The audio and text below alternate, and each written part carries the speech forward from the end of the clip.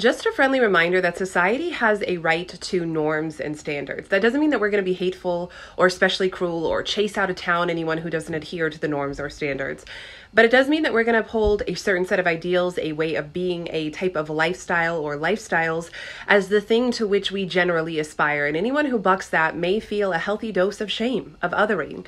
Shame has a rightful place within a civilized, moral, healthy society. Humans are social creatures, and shame is the way that we have long since passed course-corrected each other's behavior away from the destructive, the unhealthy, etc.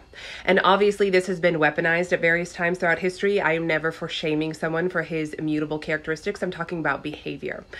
We should be able to say your life will be objectively better if you're not overweight or obese. You will be healthier, you will be more attractive or attractive at all versus not attractive. That doesn't mean we shun anyone who struggles with her weight, but it does mean that we're going to uphold this ideal over here, this standard of beauty. We should be able to say your life will be objectively better if you're not trans. And that has little to do with you not being accepted and more to do with the fact that once you medically transition, you become a medical patient for life, an objectively harder life, not the same as being not trans.